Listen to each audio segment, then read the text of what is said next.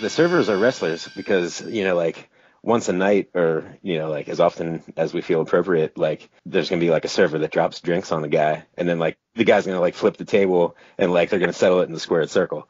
But then like each of the wrestlers will have their own managers. Like how Undertaker had Paul Bearer. Like imagine like you have a problem and you ask to see the manager and like this Paul Bearer character comes over to you.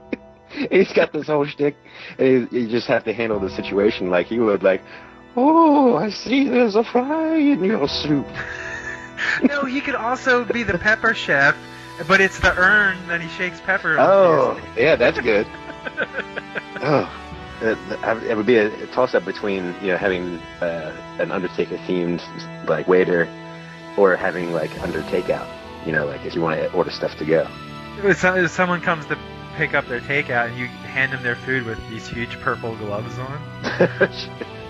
Like you have to put the gloves on to hand people their takeout. If there was a drive-through window, it could be dark with like some black lights and like just some fog in front of you, and then like the window opens and just like the purple gloves with you. Dude, whoever's working the fucking takeout window has to dress like the Undertaker.